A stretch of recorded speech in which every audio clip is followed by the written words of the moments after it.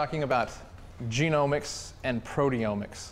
And I've got a nifty picture there. That's the kind of picture you put on a slide when you don't have anything to put on the slide, but you want a picture there. Because just putting a piece of DNA on your slide just makes your talk look cooler, right? Looks smart. I actually hate these illustrations because they don't at all reflect the molecular structure of DNA, right? It's not like noodles and little crosses. What we've been talking about up to this point has been genetics, how traits have been inherited, and we've started now talking about genomics, right? We've talked about DNA sequencing and actually getting the sequence and the structure and where genes are located on chromosomes. So we've segued, without me telling you, into what we call genomics. So I thought, well, we should probably clarify some terms here. So genomics is not necessarily how traits are inherited in terms of like inheritance patterns or things like that. We're talking about actually what is the DNA sequence? What is the physical map of the chromosome? So this is genomics. It's the sequencing and the physical mapping of an organism's genome. Now, the Human Genome Project told us what all the nucleotides were in the human genome. But that doesn't tell you much, because what we actually want to know is more about genetics, more about cell biology, more about why traits are the way they are. And so if you have all the nucleotides, that's just a string of A's, T's, G's, and C's. So very shortly after sequencing the entire genome, we transitioned into what we call functional genomics. What are the regions on the genome that are actually doing things, right? So functional genomics is the study of the functional elements of an organism's genome. This is what, traditionally, this has been what proteins are expressed in the organism, right? The central dogma of molecular biology, do you remember me talking about Francis Crick and the central dogma? Crick, and when people were first deciding how is DNA actually inherited, how are traits actually inherited, Crick proposed this model that said, well, DNA codes for mRNA, mRNA codes for protein, and that was the central dogma. It was the proteins that matter. Proteins are what are giving you your phenotype. So when we went to sequence the entire genome, we didn't know how many proteins were made in the human genome. We knew how many proteins were expressed in bacteria. We knew how many genes were located on the Drosophila genome. The nematode worm genome had been done. But we didn't know how many were in the human genome. And there was actually a lot of predictions about how many genes were going to be encoded. It turns out when we actually started doing functional genomics, you sequence the entire genome and then try to identify how many protein coding regions are there. It turns out that we had a roughly equivalent number of genes. There's only about 24,000 to 25,000 protein coding genes in the human genome. It's about the same as a Drosophila fruit fly, same as a nematode worm, which is a huge surprise, right? Because if the central dogma of molecular biology is true, then the more complex an organism you are, the more proteins you should have, right? The more traditional things that we call genes you should have, right? So this is the study of these functional elements. And while I'm talking about this, I want to talk about this idea of junk DNA. So we sequence the human genome. You have 3 billion base pairs, but you only had about 25,000 proteins, which means that the bulk of the genome actually doesn't code for proteins. If you were actually just to take the sequences of DNA that actually get converted into amino acid, you only have about 1.5% of the nucleotides. Only 1.5% of the 3 billion nucleotides actually code for amino acids. So this has been termed junk DNA. Then everything else in the genome, if the molecular biology central dogma is true and that proteins are what really matter, then 98% of your genome is useless, basically, is not functional. And so this has actually been, traditionally, this has been an argument actually against design, against the fact that your genome and that your human body was actually designed by a creator. I heard this when I was in school. This has been written in print by numerous people. Why would a creator create a genome that had so much junk, non-coding stuff that's just randomly in there and only 1.5% of your genome is actually functional. So the argument goes, evolution is non-directed, non-specified. It's just random mutations, random duplications. And so evolution and a naturalistic mechanism would project that you do have a lot of junk just floating around, and that's being under selective pressure. The design argument would say, well, no, somebody intelligently designed the genome, and so everything actually should be there doing something, right? So this has been an argument against design. Now, the non-coding part was considered junk because proteins are what we thought were the real functional units, right? So the rest was considered junk. This was just accumulated because of genome duplications. So part of a chromosome duplicated, and so I had 2 of the same protein. But if I only need one of those proteins, the other one is free to get mutated, right? So junk DNA was thought of to be just random mutation and duplication events that had happened throughout the organism's, genetic history, and that all of this was kind of new, a pool of DNA that you could kind of select from. So it was non-functional, but it was a pool of DNA that mutations could arise and new genes might be coming out of this. So the idea of junk DNA for a long time has actually been kind of a pivotal key point in evolutionary theory. The way you get new traits is not by breaking current genes, right?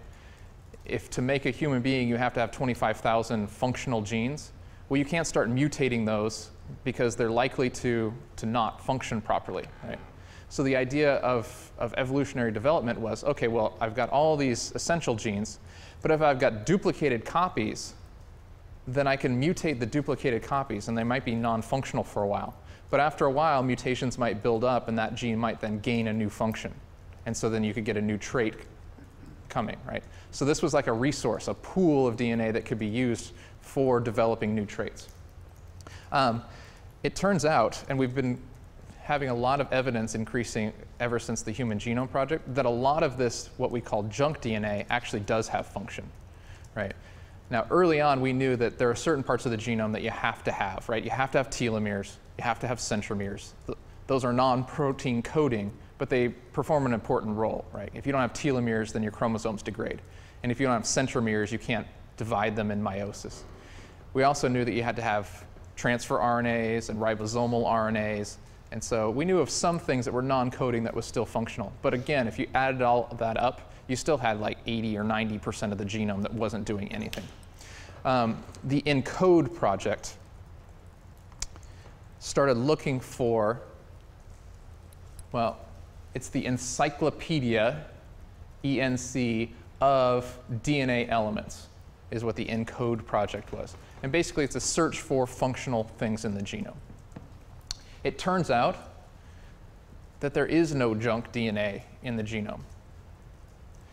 The ENCODE project has been looking closer and closer, and it turns out that actually 90% or more of the genome actually does get made into something. Now, it's not getting made into protein, but it's being transcribed. And sorry for my pointer, you can't see it. Transcribed, so it's being made into RNA.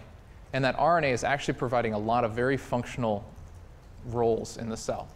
It's not the traditional central dogma that the proteins are what's doing things. It's here the RNA is actually doing things. So there's a huge class of these non-coding RNAs, sometimes called functional RNAs, because they're not mRNAs, they're not being made into protein, but as an RNA unit, they're still being functional. And I'll just show you. These guys are called microRNAs.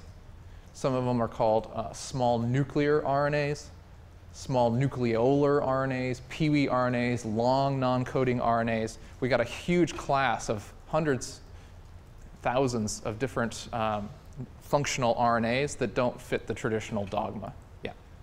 Really fast question. Sure. In ENCODE project, are they Christian or? No. This is NCBI, National Center for Biotechnology. It's the NIH. Okay. So there's no theistic agenda behind the ENCODE. They're just trying to see what does the genome do, right? Okay. And then when you say they code for something, are they necessary? Meaning, can we take Yeah. out? Yeah. So So if we took them out, it would be a problem. There would Yeah, be some- and we've identified dozens and dozens of human diseases or metabolic conditions that are the result of mutations in these non-coding things. Right? What these actually turn out to do is a lot of protein regulation. So small nuclears are involved in splicing. So alternative splicing, the way you splice a gene, is controlled by RNAs, right? So you might have a protein that can be spliced in, one of 12 ways. How does the cell determine which way it splices it? It does it by expressing some of these small nuclear RNAs. Small nucleolar RNAs are in the nucleolus, where the ribosomes are being assembled, so those are important. Pee-wee RNAs and long non-coding RNAs, as well as microRNAs, are helping to actually determine at what extent do mRNAs get turned on and turned off. They're actually regulating which mRNAs get made. So proteins are obviously very important, but they're not the entire story. How much and what kind of protein you're making is being coded for by the cell, and these are the functional units that are helping determine when you turn a protein on. What version of the protein do you turn it on? When should you degrade an mRNA and not make it anymore?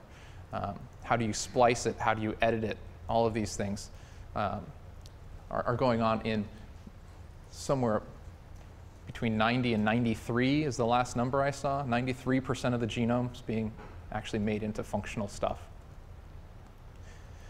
Now, that's going to give you then roughly 10% that's not actually being transcribed into protein or RNA. But we wouldn't want to say that that 10% is not functional or is junk in any traditional manner. Because again, you have to have centromeres. You have to have telomeres. Those are structurally very important to the chromosome. If you're missing telomeric ends, then your cell can't divide, right? That's one of the ways a cell knows how old it is how long its telomeres are. So it's an important regulator of cell age. So if you're losing your telomere regions, the cells will stop dividing, right? If you lose your centromeres, right, you can't pair up your sister chromatids, you can't make the kinetochore and pull chromosomes apart in meiosis. There's also some repetitive regions, but these repetitive regions we're realizing are actually kind of functional as well. The distance between certain genes is important, and there are these cis and trans acting elements, and the way you organize your chromosomes in the nucleus. Certain chromosomes lining up with each other, they can influence the expression on other ways. So even though we may not know what some of these repetitive elements are, distance away on a chromosome is important. So you can kind of start to think, well, maybe just having some repetitive region to keep certain genes far apart on the chromosome is an important thing to do. So this idea of junk DNA has completely fallen out of favor. A Christian guy named Jonathan Wells wrote a book a couple of years ago, actually before the big gene encode announcements came out, arguing against junk DNA. So there's been growing evidence over the last decade or so of junk DNA not being true. It's just finally kind of reaching the public and kind of reaching this threshold of like, yeah, you know what? It doesn't seem like any of it's junk, which poses a real problem for evolution too, because if having junk DNA that you can just tinker with to develop new genes is your model for how you get new traits, well, if the entire genome is actually doing something functional, then you can't tinker with any of it, right? If you start tinkering with any of this non-coding DNA, well, it might not code for protein, but if you manipulate these microRNAs or these pee-wee RNAs or these long non-codings, then you're not going to express the proteins in the proper way, right?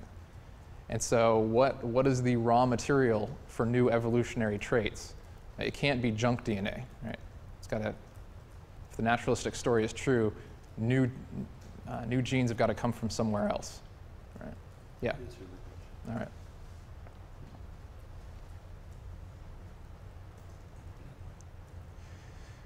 Part of this non-coding, what was considered junk DNA too, are things called pseudogenes, which is a sequence, and as you're reading through the genome, you come across what looks like a protein coding sequence, and it's really similar to another protein.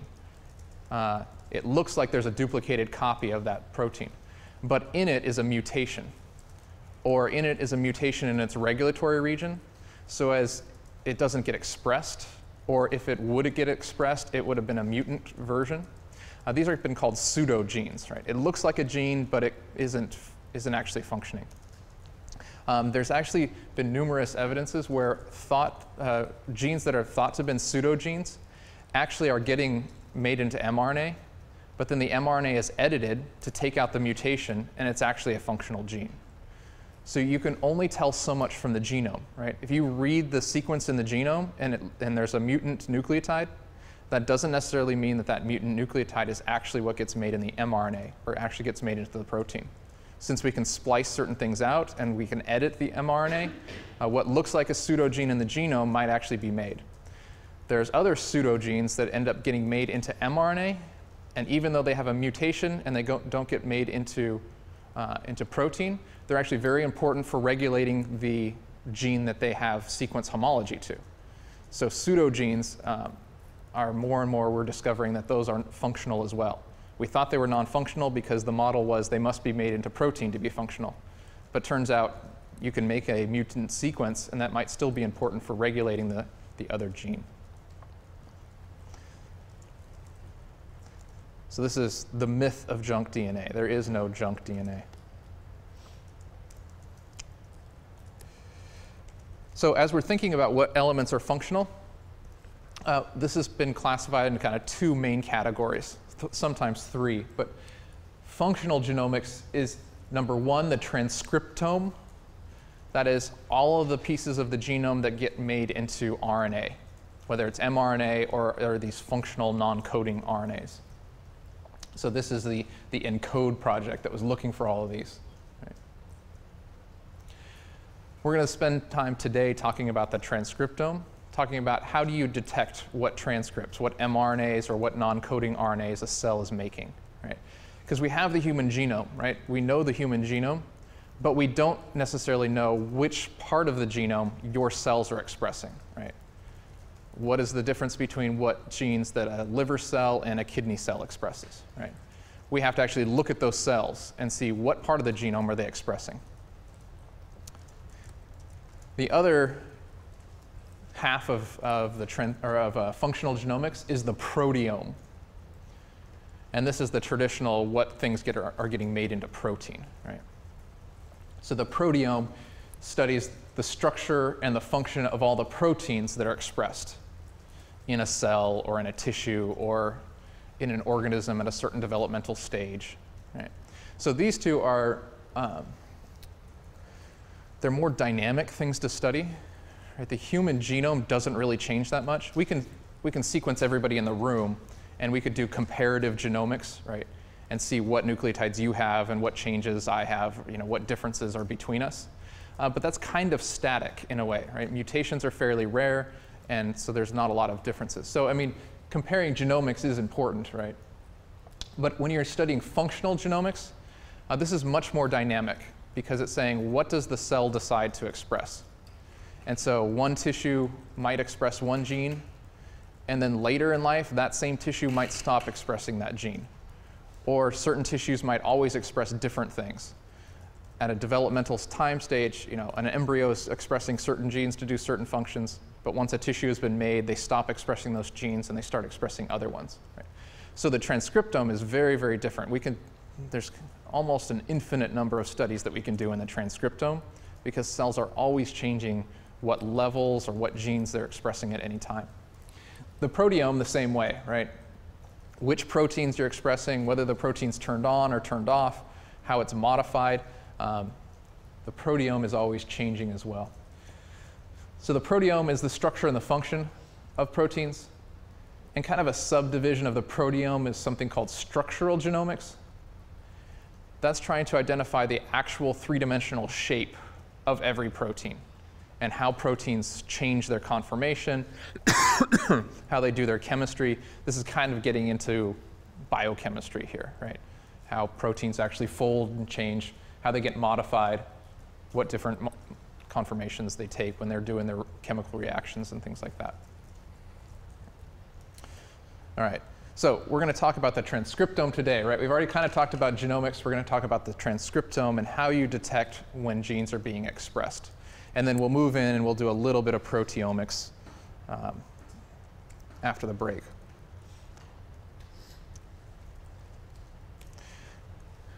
So we started doing this a little bit last time, but we're going to get real thick into now how do you actually detect when mRNAs are being made? How do you detect when what the transcriptome is? Right? And we started off when we already started talking about reporter genes or reporter constructs. This is where you clone a promoter region and you hook it up to some gene that reports back to you when that gene gets turned on. Right? So if I'm looking at the expression of a gene, I don't really care so much about its mRNA sequence, because what's determining if that gene gets turned on is its promoter region. Right? The part of it that's determining when and where RNA polymerase sits down and makes an mRNA. So we talked about reporter constructs when we started talking about expression vectors. So I'm just going to review an expression vector. So an expression vector is any piece of DNA that we have modified such that you actually get an mRNA made off of it. Okay? So this isn't just cloning for the sake of getting a piece of DNA so that we can sequence it or manipulate it. We're actually trying to get something made in the cell. So a reporter construct or an expression vector has a couple of additional things that a normal vector doesn't have. Okay, so an expression vector is going to have an RNA polymerase binding site. We want RNA polymerase to come down and make a copy of whatever we've got in there.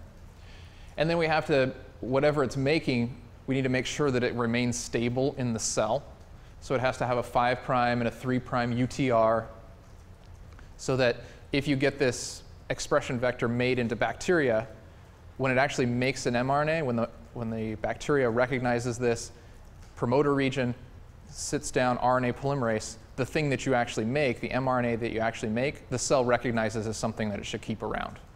So you have to put 5' and 3' UTRs so that that transcript, that mRNA that gets made, actually stays around and gets made into protein, right? Because that's the whole idea, is we're trying to get something to report back to us. And an mRNA itself is not going to report back to us. A functional gene is going to have to be made in the term of a functional protein is going to have to be made, right? So the functional protein is what we call the reporter itself. And this could be just something that turns color. Is usually how it is. So LAC-Z gene will turn, if you put XGAL in there, it'll turn it blue. So wherever this gene is being expressed, I would put the promoter of that in front of my reporter, that's in green here. If that's LAC-Z, then wherever the LAC-Z gene is expressed, it's going to turn that solution blue. The cell's going to turn blue. Or it could be luciferase and it'll glow, or it could be GFP and it will fluoresce back to you a different wavelength of light that you shine at it, right? So anything that actually reads back to you where the expression happened is the reporter. But what it's actually reporting to you is where and when that gene gets turned on because of the promoter that you put there, okay? So this promoter region or this enhancer region is from your gene that you're actually interested in, right? So you have to grab, instead of the coding region of your gene, you grab the regulatory region and you stick it in front of the gene that's going to report back to you, okay? So we showed you this one before. This is that gene called brachyury. And so what the experimenters did here is they took the regulatory region, the upstream region that determines when brachyury gets turned on, and they put it in an expression vector next to LAC-Z. And then this is in sea squirts. It's the sea squirt brachyury gene. So here's the normal embryo of the sea squirt.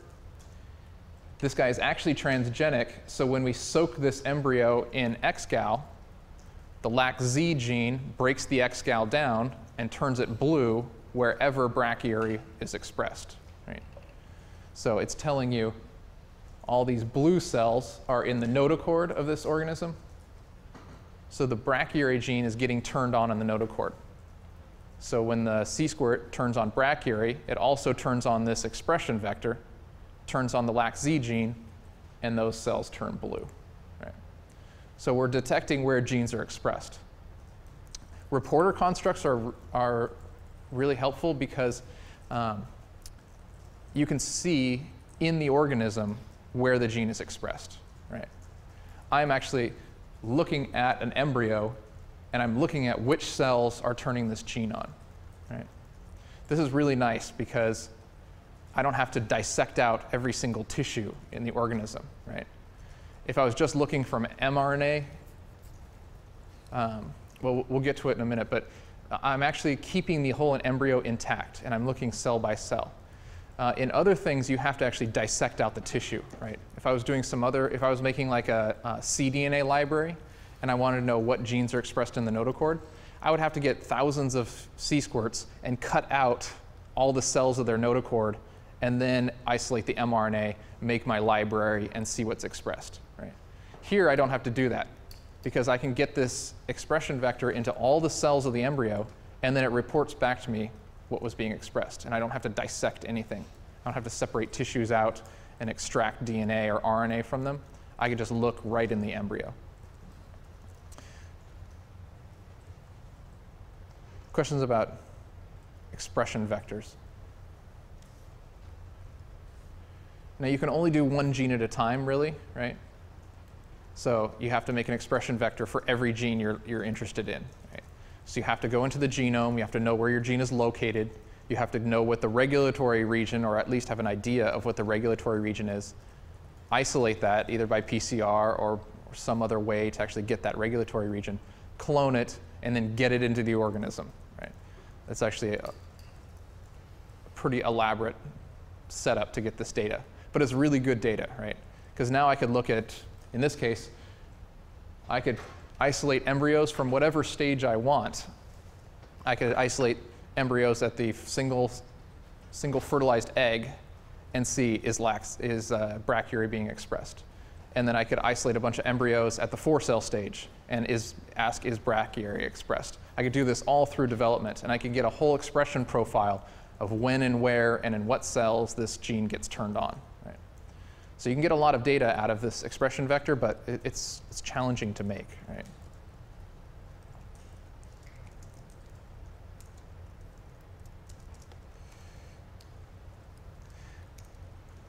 Another way to detect gene expression is through a northern blot. We talked about this a little bit when we were talking about southern blots. A northern blot is where you actually have to dissect up tissue, and we're going to extract RNA. So it's kind of like the first steps of making an mRNA or a cDNA library. What we have to do is take tissue from an organism, extract RNA from it, and then you run out the RNA on a gel.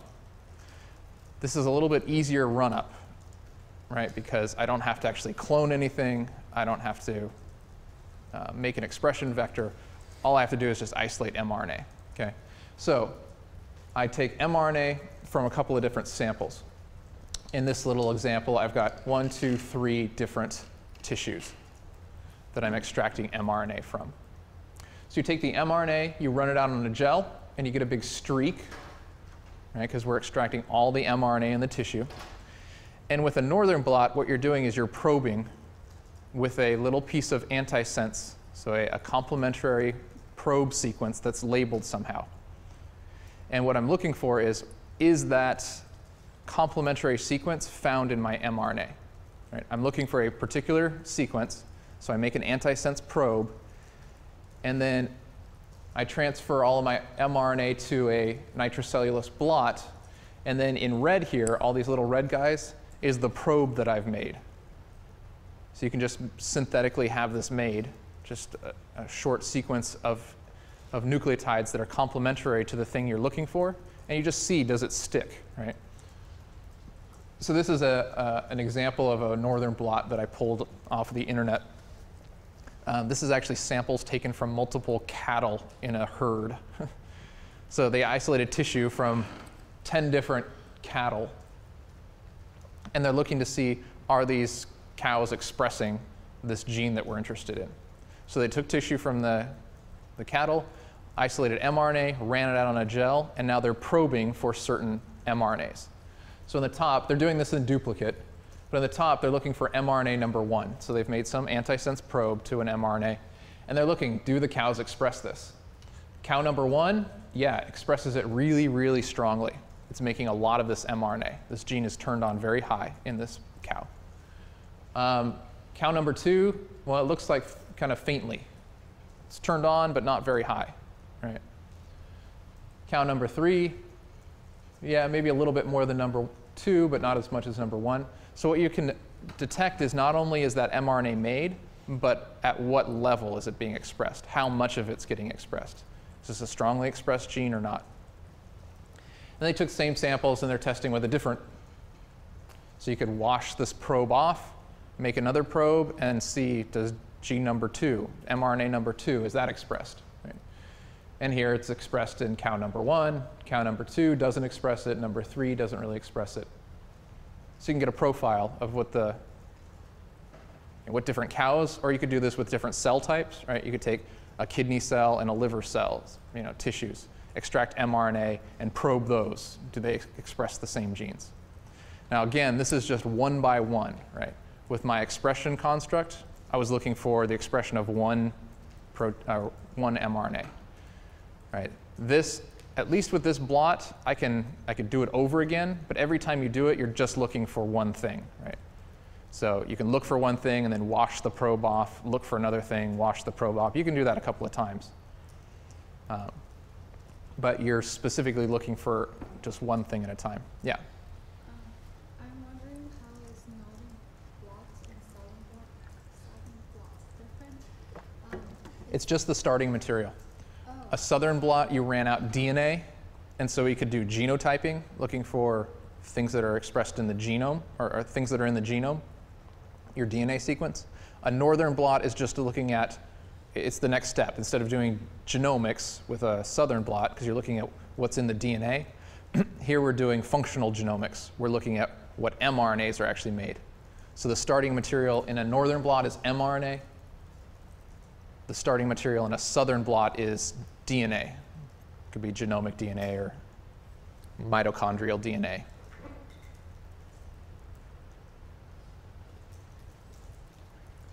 So it tells you if a gene is expressed, and when I say expressed, I mean, does it get transcribed?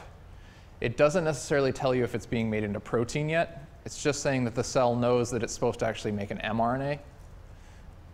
Same with a reporter construct. The reporter construct is just telling you, did RNA polymerase sit down on this gene and make a copy of the mRNA? It doesn't actually tell you whether or not you've made protein yet. So sometimes mRNAs get made, but they don't. There's a delay between when an mRNA gets made and when a functional protein actually gets made. So if you're looking for a protein coding gene, you'll actually have to look for the protein to know if it's getting made.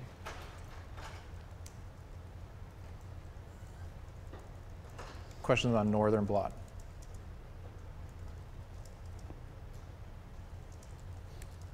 All right. I'm going to talk about microarrays. A microarray is, well, an array is anything that you've put together in like columns and rows, right? And a microarray is a bunch of columns and rows that have been spotted onto a small slide. It's usually started off being microscope slides, a little slide that you use to mount a sample on, right? Those little glass slides, what you can do is actually put DNA and get it to covalently bond to the slide. So you can, and these originally were pretty crude things. You just took a little pipette, you took a sample of DNA or RNA, you could just spot it, put a little drop of it onto your slide, and then get it to covalently bond there. So I permanently attached the DNA into a location on the slide. And you could do this for a bunch of different drops, right? As many drops as you could put on the slide, you could covalently bind different DNA to all those little spots, okay? A microarray is where we do that, but we use robotics and spot just tiny, tiny little things on this slide. What a microarray is it's a way to detect the expression of multiple genes at the same time. In a northern blot, I had all of my RNA run out on my blot, and the sample was what was permanently bound to the membrane. And my probe is what I changed. Right? I have all this RNA out on my blot in a northern blot, and I'm looking with my antisense probe for a certain mRNA that's in that original sample. A microarray flips that around. So what you do in a microarray is on this glass slide, you spot onto it probes that you want to detect for. So this blue guy right here is an antisense probe to an mRNA that we're interested in, seeing whether or not that mRNA is expressed in your sample. And then you just move over a little bit and you spot on another probe for a different mRNA that you're interested in. So on this slide, you're only limited by how many spots you can get on there, right? So I've got all of these permanently bound probes. Then what I do is I isolate my mRNA from my sample. And you tag, fluorescently tag is usually how this is done. You fluorescently tag everything in your sample. Right? So in a northern blot, the sample was not tagged, it was the probe.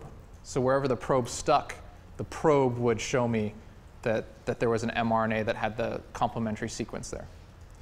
In a microarray, all of these probes are unlabeled, but what's labeled is the actual sample that you're going to put on top of this slide. Okay?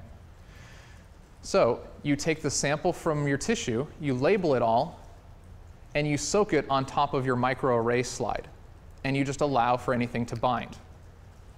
So in this microarray, I've got one sample is labeled in red. Okay? So here, my red sample stuck to my probe, and everything else washed away. But also a red sample bound to that probe, and a red sample to that. So I've got three. I can look at, on this example, I'm seeing that the sample that I labeled in red, whatever tissue that was from, is expressing those three mRNAs, because it's binding to the probe, right? So you could then wash your microarray off. You could, just bring the thing up to a high temperature to break all the hydrogen bonds, and you could wash all the sample, and you could still have your microarray with all your probes. And you could put another sample on top of it and see what sticks to that. So we're doing hybridization, right? We're looking for what's expressed by just what sticks to your probes. The cool thing about a microarray is you can actually, in real time, at the same time, compare two samples. So here I've got one sample, one tissue that I isolated my stuff from. I labeled all of that mRNA with a red marker. I took a second sample and I labeled all of that with a green fluorescing marker. And then I took both of those samples and put them on the same microarray. And what I'm doing then is like a competition assay a little bit, right? When I put that probe on my slide, there's probably hundreds of copies of that probe that are all sticking there. And what I'm doing is I'm allowing my two samples to compete for those available spaces. So it's actually telling you which sample is expressing that gene in higher amounts. This is the readout of a comparison like that. So all of these are, so this is a little picture that was taken of the microarray. And we're looking at the fluorescing molecules that are coming off of this, right? So a black region here, anywhere you see black, that means no probe, or none of your samples stuck to the probe that was there. So a black spot means neither of your samples express that mRNA. Nothing stuck to that probe. So that gene, that mRNA was not made in your sample. Any place you see a red dot means tissue number 1 that we labeled in red binds exclusively to that probe. So a red spot means that that is a gene that's expressed only in tissue number 1. Green spots are mRNAs that are only expressed in tissue number 2. No red samples stuck to that probe, only green samples stuck to that probe. So I know tissue number 2 that I labeled in green expresses that gene. Places where you see orange or yellow is where the two genes are both expressed. An equal number of reds and an equal number of greens both stuck to that probe. So what I get is a yellow color. And that says that gene is expressed in both your tissues at the same level. Something in orange would say, well, both of them express it, but sample number 1 that's in red expresses that gene a little bit more than sample number 2 does. So you're sampling for the expression of multiple genes, or multiple mRNAs, however many probes that you can get onto that array. You can sample for all of those at the same time. And you can compare one tissue versus another tissue. Which genes are expressed, and how much are they expressed? Does one tissue express them more than another? There's lots of different uses for this, and I'll end with a little story here about how this is used. You could do this physiologically, right? If I'm just interested in the genes that are expressed between a kidney and a liver, right? Just to get an idea of what the cell biology of those two are, right? What kind of genes does liver express, and how does that differ from the genes that are expressed in kidney, right? There's going to be some genes that are in common, like all cells have to, copy their genome. So they're all going to be making, DNA polymerase. They're all going to be making RNA polymerase. So those genes are going to be expressed in both of them, and those genes are going to give you yellow spots, right? But kidney is going to express certain kidney genes, and so whatever we labeled kidney, if that's labeled red, then anything red on the array means that is a gene that exclusively gets expressed in the kidney. If we treated liver tissue with the green one, then any spot here says that's the mRNA that's exclusively expressed in the liver. Right? So you can do physiological comparative studies between different tissue types. Yeah? So each one of those spots, the probe is a different sequence? Mm-hmm. A different sequence that you have designed to whatever mRNAs or non-coding RNAs or whatever thing you want to look for. How small is each one? Well, they're ridiculously tiny. Microarray technology is just limited only by our technology of how small a spot of probe we can get on the slide is. So these originally were macroarrays, and people did this by hand, and so it was like half a microliter or so, and so you can only get a certain number of spots on your slide. But as we get better with robots moving tiny little volumes of liquid, we can actually spot thousands of probes on a single slide. So you could take one sample from your liver and you could survey for thousands of genes that you want to test whether or not they're expressed. You could do this in development, just like we were talking about with our expression vectors. I could just isolate mRNA from all of my developmental stages of whatever organism I'm looking at, and just one by one put them on the microarray. And that'll tell me when and where those genes were expressed, right? Gene number 1 got expressed early in development. Gene number 2 didn't turn on until later, because you're just sampling them over time, developmental time. You could also do this for disease research. You'd say, okay, well, I'm interested in lung cancer. So let's take normal lung tissue and put it on the microarray, and that'll tell you what genes get expressed in normal lung tissue. Then you put a lung cancer, grow those cells in culture, isolate the mRNA, and look at what are the genes that got turned on or turned off to make that cell cancerous, right? So you can do actual disease research. If you're looking at Alzheimer's disease or any disease you want, you just take diseased and normal tissue, run them on the microarray, and it'll tell you what genes are being expressed in those different types. You could also use it for diagnosis. And this is the story I'll tell you. My friend John Lamoot in Santa Barbara, really healthy guy, but he found a lump that he started having. I don't know what his actual symptoms were, but they found a lump of tissue growing in his lungs. And so 10 years ago, if you got a lump in your lungs, well, you've got lung cancer, right? And so there's a certain regimen, a certain way you would treat somebody who has lung cancer, because different cancers respond to different chemotherapies and different regimens differently. So if you have a bone marrow cancer, you would treat that differently than if you have a lung cancer, or treat that differently if you have a prostate cancer. They just respond to different chemotherapies. Well, instead of just immediately treating him for lung cancer, though, they went in and biopsied the tissue, took a little bit of tissue out, and then they did a microarray.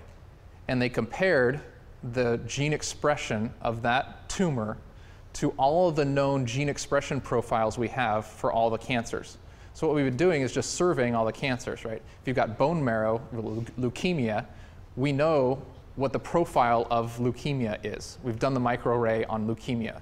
We've done the microarray on skin cancer. We've done the microarray on all these different cancer types and all the different subtypes of leukemia. And so we basically know what genes get turned on in which types of cancer. So they did a biopsy of his tumor, and turns out it was not lung tissue that was cancerous. It was bone marrow cancer that had just happened to metastasize and had come into his lung. And so he basically needed the regimen to be treated as if he had leukemia or a bone marrow cancer, rather than the regimen that you would have used to treat lung cancer. And those two regimens, apparently, I don't know much about this, but apparently they're very different. And if he would have treated him as if it was a lung cancer, it probably wouldn't have treated it in time, and the tumor would have continued to grow because it would have been unresponsive to the chemotherapies for lung cancer. So he was able to actually identify what kind of cancer he had. They treated it appropriately, and he's been in remission for 10 or 12 years now. But if he had had that tumor 10 years before we knew the expression profile of these cancers, he probably wouldn't be alive, because that regimen wouldn't have worked, and we wouldn't have known what kind of cancer he had. So this is really powerful stuff to be able to identify which genes are being expressed in tissues. So questions about how this works? We've got 2 minutes, and I want to make sure that you're clear on how a microarray works. Yeah? I'm just wondering is that the case with every biopsy that they're doing in a clinic now? Yeah, I mean, most tissues, if you get a biopsy, especially if you have a cancer biopsy, yeah. I mean, they're growing it up in a culture, and they're looking at, what is the kind of cell? What does the cell look like? Is it long and flat? Is it making long appendages? So they're doing histological analysis of that, but they're also then taking mRNA and doing microarrays. And there's companies out there that's just what they do, is they just have hundreds of chips that all have different mRNA probes on them, and they run your sample through all of these to see what genes you're expressing. So.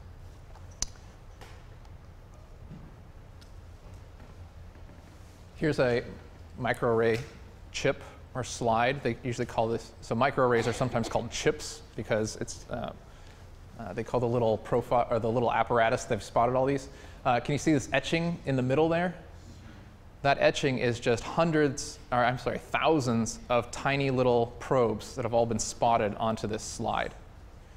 And so you just take this chip, you just take your sample, you isolate the mRNA, and you just put it in a solution, and you put a drop of that solution, and it just spreads all over the top of your slide, and you're just probing your entire sample there. You wash it off, and then you look at it under a fluorescent camera that has the resolution to identify all those tiny little spots, and what you get is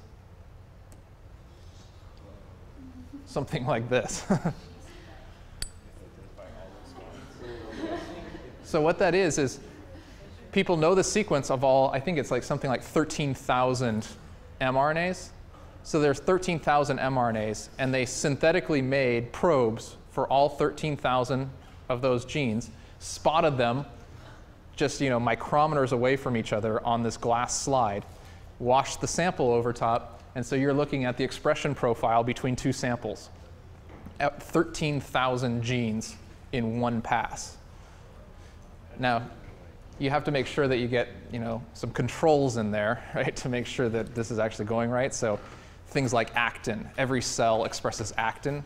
So to make sure that you're loading the same amounts on, sample 1 and sample 2 should have equivalent levels of actin, right? So you've kind of calibrated it, and so then if it's a red spot or if it's a green spot, we can tell that there's actually significant real differences in gene expression. But this is amazing, right? We've got basically, people have just made chips that have all of the pieces of mRNA for almost all of the known proteins, right? There's only 24,000 proteins that are expressed in the human genome. So we've got microarray chips that cover all those genes. So you could take a sample, ship it off to this company, and they could tell you your tissue, what is expressing in terms of every single protein that we know to be coded for in the genome. And now we're making more and more chips to encompass all these non-coding regions as well. So we can get profiles of what are the microRNAs and the non-coding RNAs that you're expressing as well. So this is functional genomics rather than just sequencing. Biola University offers a variety of biblically centered degree programs, ranging from business to ministry to the arts and sciences. Visit biola.edu to find out how Biola could make a difference in your life.